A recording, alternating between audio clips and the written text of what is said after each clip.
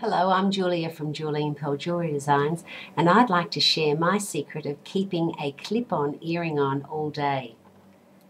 Now this is the earring I've chosen. It's one of our most popular ones, double pearl earring with a little clip at the back.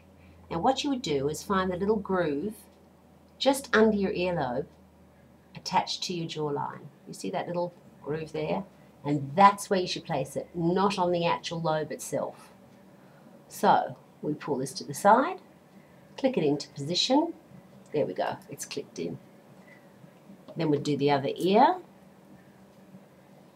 and find that little groove just there between the jawline and your earlobe. Give it a little stretch, click it into place, and there you have it, an earring that should stay on all day. Good luck with that.